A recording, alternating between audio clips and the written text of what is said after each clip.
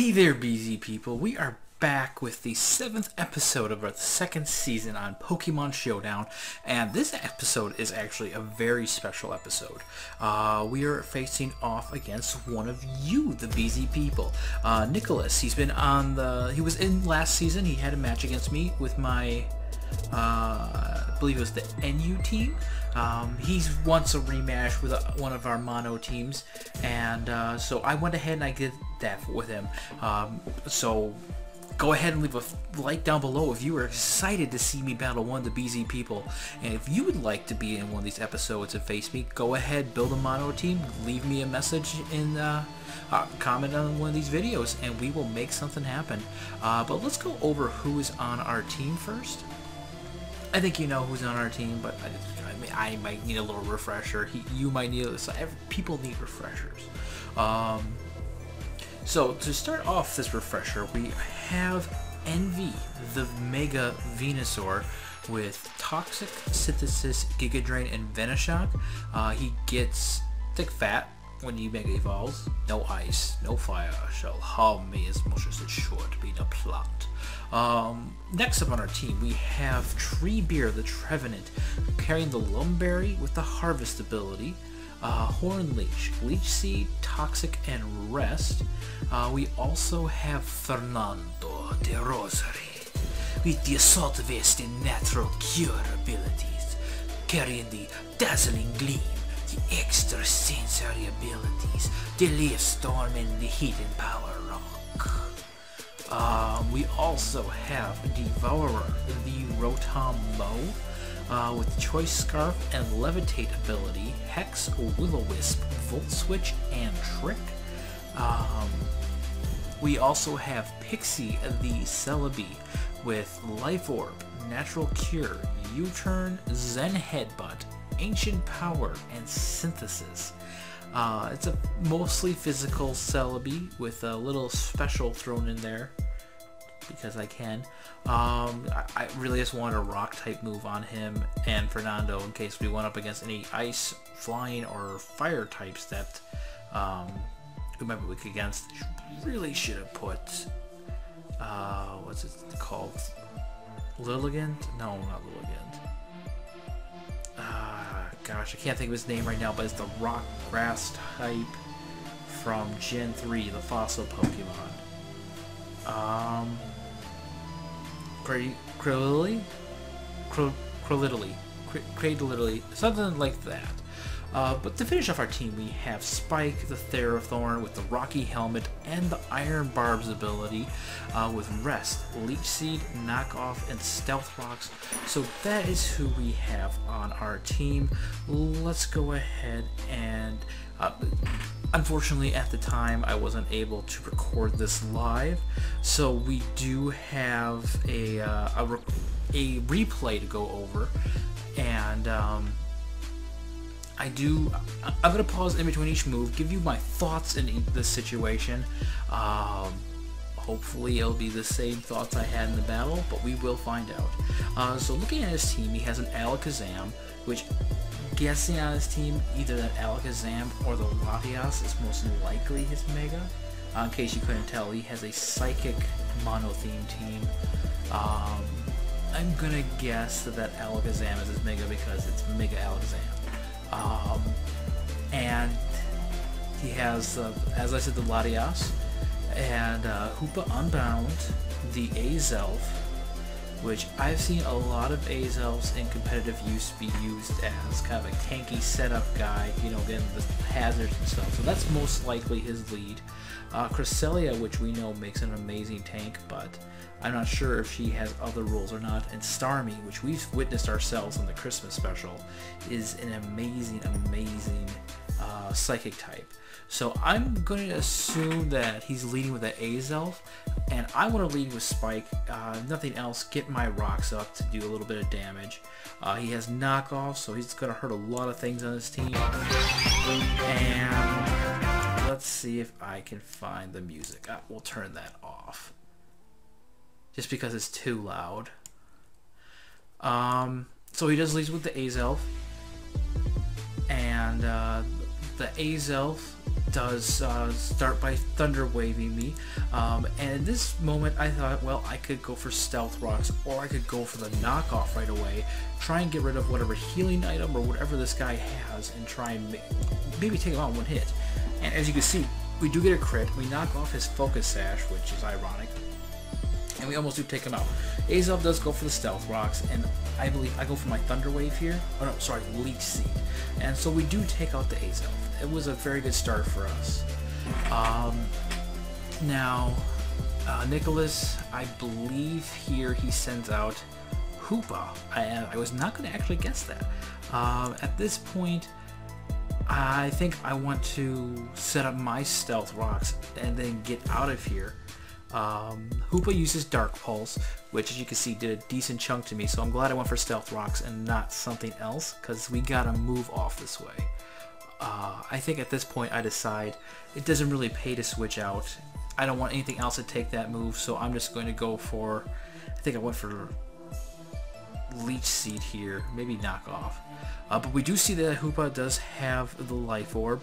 I decided to send Pixie out, try and get a U-turn off, because that U-turn is going to be 4 times effective against a Psychic and Dark type. Hoopa realizes what I'm going for, sorry, Nicholas does, and he decides to send out his Latias instead. And this is a really good opportunity for us. We do have Fernando, who has Dazzling Gleam, so we decide to U-turn out into Fernando, and we go for that Dazzling Gleam. And I think Latias, okay, Latias heals here. As you can see, we do go for the Dazzling Gleam, which we can see this could be a very long game. Latias recovering. He actually went for the defog to get rid of the stones here. We went for another Dazzling Gleam. And Latias could very easily just heal here, but it switches out. So we get to hit the Cresselia with the Dazzling Gleam instead. So right here, our best move against Cress is most likely going to be to go for, oh, what moves we have. We have Extra Sensory. That's not going to be the best move. That's not going to be the best move against anything on this team. Extra Sensory, Dragon Pulse. We don't have that. I think I switch out here, most likely into Celebi or Trevenant. I think I go out into Trevenant here, and Cresselia sets up a wall. Yes, we do go out into Treebeard, and we decide, let's go ahead and try and get this thing toxic. Or do I go for Leech Seed here? I think I go toxic. Oh, Cresselia is still going for the Icy Wind, dropping our speed, making us even slower than we were. And we missed the toxic, which is really unfortunate. But you know what? We decided that Icy Wind really didn't do too much to us. Let's go for another toxic and see what we can get going here. And our opponent sends out the Starmie. And we missed the Leech Seed. We just were not having any luck with Treebeard. And that Starmie did a decent chunk of damage to us. We finally land Leech Seed, and I believe it puts us into a range where we can survive another attack. So I can't remember, I think Horn Leech would have been the move to go for here. But Nicholas does switch out into Latias, and we land the Toxic, which will take that Latias out this turn, I believe. I can't believe I didn't go for Horn Leech. I guess maybe I was thinking maybe I want to set up against that Starmie. But that Hoopa does come out, and unfortunately, he's faster than us. That Dark Pulse does take us out one hit. That Hoopa is very, very scary. We really, really need to use that Celebi to take this thing out. Unfortunately, my opponent also realizes that wasn't the screen. That was me highlighting it this whole time. I'm sorry. He realizes that is what I want to do. I go for the U-turn, and take a little more damage from the Rocky Helmet. Cresselia is very tough. I decided to go out into Envy here. No, Roadhound mode. Why did I go out to Envy? And I think I just Volt Switch here, because I realized I have Trick. I can't hex, or I could have hexed, but I couldn't Will-O-Wisp like I wanted to. And fortunately for us, we did switch out with that Volt Switch because Cresselia did go for Toxic, and Venusaur obviously was immune. We Mega Evolved here, and we went for, I think we still went for a Toxic. Nope. Oh, Cresselia went for the Icy Wind. Fortunately, that thick fat did made it not quite as useful. And we did go for the Toxic. I wanted to start Venushocking, but I think that Cresselia could Moonlight here. And, yep, it went for the Moonlight to heal, which is fine. The longer and more she delays, the stronger that Toxic's going to get. And as you saw, we just did like 30% to that Crest. And here comes the Moon Blast. So, and it got a special attack drop, which was pretty lucky for them. We decided to start Giga Draining to start gaining some HP back. Didn't get a whole ton back, but you know, it's enough. And that Crest did miss its Icy Wind, and that Toxic is really starting to rack up on Crest. I think it goes down here, because it's been a few turns. There goes. Oh no, it survived one turn. Sorry, with 1 HP. And it does get another Moon Blast off. Dropped her special attack a little more, which is too bad. But we did. Crest did go down. And next comes out that Alakazam. And we know that Alakazam is going to do something sneaky and most likely going to take out Venusaur, so we do switch out into Pixie. And we know Alakazam is very fragile. If we go for, or Alakazam try to protect itself, if we go for U-turn, we could probably take that thing out, but Alakazam is faster than us. He uses Dazzling Gleam, which does a decent bit of damage, but we do survive.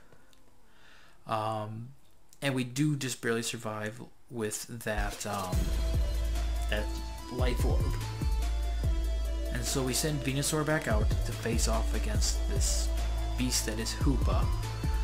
We go for the Toxic here, I believe. Nope. Well, maybe I did select Toxic, but we'll never know because Hoopa took us out with 1 hit.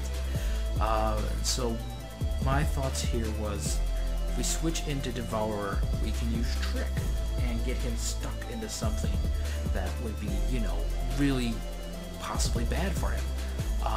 No. I really should have Will-O-Wisp here, because what I just did was made Hoopa super fast with a really good move. And there goes our Devourer. We do have 2 Mons left. And so we go for Fernando. If we can land a Dazzling Gleam, we can take him out. Unfortunately, it doesn't do as much as we'd hoped. Only does 50%. And we do get taken out by the next Hyperspace Fury, which means our only chance is our Celebi being faster than a Choice Scarfed Hoopa, which I think we all know isn't really going to happen, and we do go down there. But you know what? It was a fun match. This easily could have gone either way if I hadn't tricked that Choice Scarf onto Hoopa. We could have come out of this with a win. That's really how it all comes, what it all comes down to. So, you know, a good game, Nicholas. I really enjoyed that. It was a lot of fun. If you want to have another match sometime, hit me up. We'll do it again. I do have, well, I have another team that I'm working on getting ready for going up next on a showdown, and this team would absolutely destroy it. Just type matchup would not be good. But like I said, I did enjoy it. If any of you guys want to have a match against me, let me know. I am definitely open for it. Just don't expect to lose necessarily. I haven't had the best luck or best plans strategy lately. But if you did enjoy this episode, don't forget to leave a like, especially if you enjoyed seeing me face off against another BZ person. Don't forget to subscribe if you're not already a subscriber. We bring content to you 6 days a week, at least we try to, and I think it's all pretty good. I mean, it could be better, but I'm learning, I'm getting better. And don't forget, this is Bork and Zim Gaming, where brilliance meets mediocrity.